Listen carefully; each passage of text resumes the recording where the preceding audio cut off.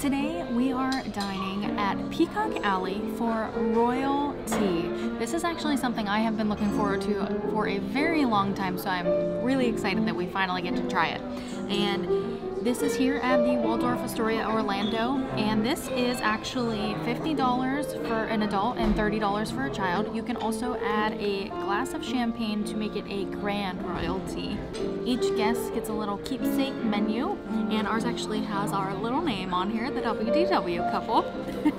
So they're actually going to bring a cart around of teas, and then we'll have some tea sandwiches, and then we'll have some desserts at the end. So we're really excited. The decor is super cute.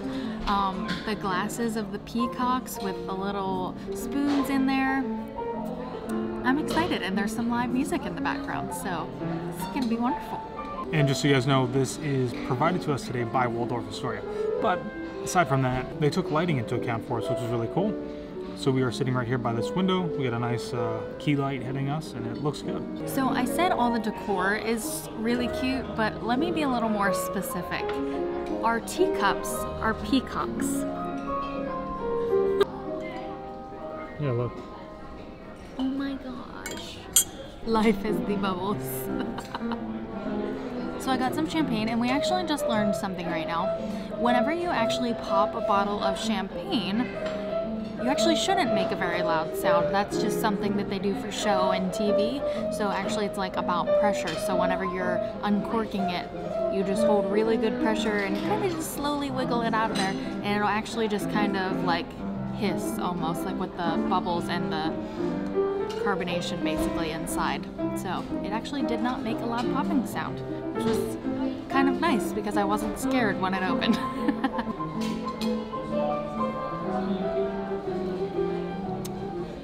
Good champagne, yes.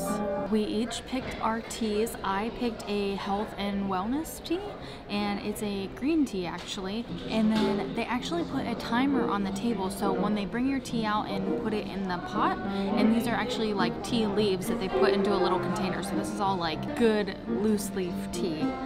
So they put it in the container, they put it in the pot, they stir it around, and then they let it steep for a little bit. And you get a little timer on your table, and mine, because it's a green tea and you don't want the leaves to like burn, you only want it to steep for about 1.5 minutes, so about half of the first 3-minute timer. And then Josh's is for about 2.5 minutes, so that's almost all of the green on the 3-minute timer. So very interesting. I love this because this is such a like unique experience and different from any other tea that I have done before. So I'm enjoying this. So I told you what kind of tea I got, but I don't think I said it right. This is the Organic Health and Well-Being. It's basically just a light and refreshing green tea. I'm excited to try it. I did add a little bit of sugar to it because I do like my tea to be sweetened, so. And just how charming are these little glasses? I can't get over it. This really is light and refreshing. It actually almost has the flavor of like a black tea or like a English breakfast tea, which is a black tea, but it's much more light and not so dark and, you know, where you could brew it for a really long time. This you just brew for a few, you steep it for a few minutes. Not even 2 minutes. We steeped this one for 1.5 minutes, but this is really good, and you do still get that nice tea flavor in there. It's just very light, but it's good. So I chose to get a mountain berry tea. It's a ripe and fruity meringue of superfood Saskatoon berries, red and black currants, raisins, and wild blueberries. It smelled really good, so I'm looking forward to it. Normally I would do like a black tea, like Earl Grey, or your like standard black tea, but when we do stuff like this, I like to try something a little different. We did tea at Grand Floridian, and I chose to do something kind of different there. It's just like what you would think, like a mixed berry, not juice because it's not juice, but like kind of that mixed berry flavor just in the tea. It's good. It's sweet enough because the berries are already in it. You really don't need to add any sugar to this, and I didn't add any sugar to mine, and I think it's great.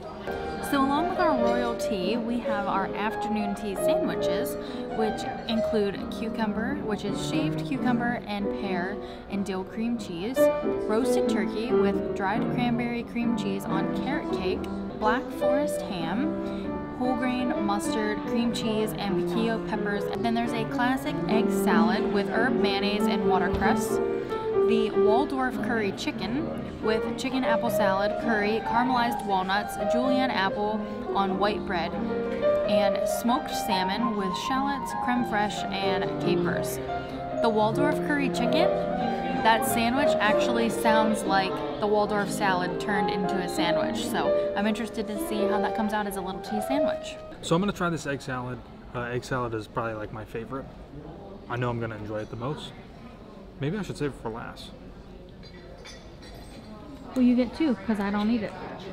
That is awesome. I would like to get the recipe for how they make that so I can go home and make it myself. So you're probably used to like a normal egg salad has whole pieces of hard-boiled egg in it.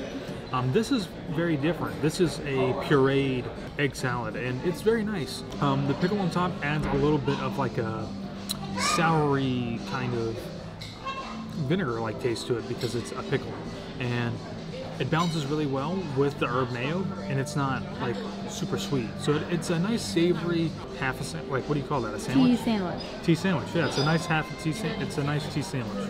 The pear is a nice touch in this cucumber sandwich. I really like that.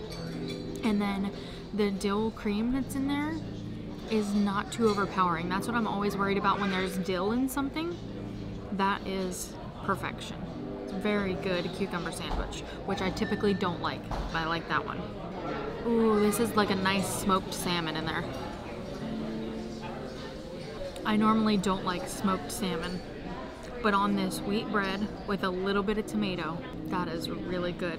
These first two tea sandwiches have been so light and like refreshing to go along with the tea. This is supposed to be like a light meal. This isn't supposed to be like heavy or dense or anything like that. It's a good start. This is the one I'm a little leery about, I guess, because I don't really like carrot cake, but it does smell really good, so I am gonna give it a try. That is surprisingly really good. The one I just tried is the roasted turkey with dried cranberry on carrot cake. I'm like really surprised, and let me just say, I haven't been told to say these things. I am giving my honest opinion about these sandwiches because I am very particular about tea sandwiches, because when it comes to a sandwich, I'm very picky. I actually really like the carrot cake with this sandwich. Sometimes carrot cake can be like really dry or like really dense, but this really isn't at all. It has a nice carrot flavor in there, and you get a little bit of like some cinnamon in there, which actually goes great with this turkey. It kind of reminds you of like Thanksgiving in a tea sandwich. This is the Waldorf tea sandwich. There's a little bit of kick in there from the curry. It is really good. Great flavor. There's a little bit of crunch in there from the grapes and the walnuts, but I really like that. This one I have been saving for last because it's black forest ham and piquillo peppers, and I love piquillo peppers, so I'm really excited. The piquillo peppers really make that sandwich. They just have such a great flavor. It's like something you really can't even describe, and these peppers are not spicy at all. They are just, they're amazing. They're my favorite pepper. That's all I have to say. So I already tried the classic egg salad, which was great. I'm gonna start with this cucumber. The cucumber sandwich is nice. Obviously the cucumber makes it nice and light, but the pear adds this nice little pop of sweetness in there, and then a little bit of savoriness with the dill cream cheese. That's good. Not what I expected. Roasted turkey is one that I'm really looking forward to, mainly because I love carrot cake, and I don't know, we'll see what it tastes like. Taylor described that perfectly. It is like a little bite of Thanksgiving dinner in your mouth. Dried cranberry sauce in there adds a little bit of sweetness along with the carrot cake, and then you get the savoriness from the turkey. Very good, well balanced. This one, this Black Forest ham is one that I was looking forward to as well, because I like the piquillo peppers as well. Has almost that spicy smell to it, but it's not. That is right up top with the egg salad. I don't even know how to describe it. It's so good. You have that nice, almost like pepper taste, but you don't get any of the heat from it. It's balanced really well with the cream cheese and the ham. All right, Waldorf curry chicken. This one here, I think, is it's good. I'm not really getting the taste of like the walnuts in there. There's a little bit of sweetness in there, I'm assuming from like the apple, but it's actually a little bit spicy. There's almost a little bit of heat in the back of my throat. And you know, the one thing about making these, and for such a small portion, sometimes you might not get always everything that's in there, but it's okay. I mean, it's still good. I like it. And last, and not least, is the smoked salmon, shallots, creme fraiche, and capers. It's very good. Reminds me of like a savory donut with that smoked salmon, the creme fraiche, the capers, the shallots, all mixed together. It's very good. All right, so we have finished our tea sandwiches and we are now on to the scones. These are a house-made golden raisin scone, and then it also comes with an apricot jam, clotted cream, and lemon curd as like a side, so you can put on your... So for dessert, we have a raspberry macaron, a red velvet cake, a fruit tart, a pistachio cream puff, and then a chocolate cream, basically. So dessert was pretty good. You guys know that I am not a huge dessert fan by any means, so for me it was slim pickings as far as eating everything. Now, with that being said, I did try everything, and nothing was like misprepared or anything like that. It's just I'm not big into sweets, but there's one thing that I had to pick from the whole tray. It would have been the raspberry macaron, just because those cookies are never like overly sweet to me for some reason. I don't know why it is. I like the texture of them. I like that they have like that nice, like almost like a cream on the inside, and then the cookie though is not hard or crunchy, and it's good. And the raspberry flavoring was done well too. So as a little bit sour, like you would get with eating raspberries, which was nice, but it wasn't too much. So it was good. So I thought that was a really good selection of desserts. It was a wide variety of different types of like pastry and cookie and cake.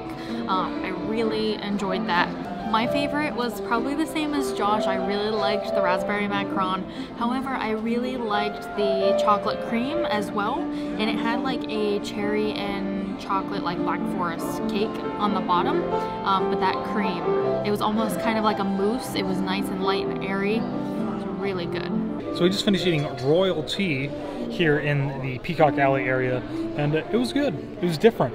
Yes, it was a little unique compared to other teas that we have had. Well, I've had more than Josh, but I thought that there were some unique experiences, especially with the little timer and how they brought the cart around with the loose leaf tea. I thought that was really cool.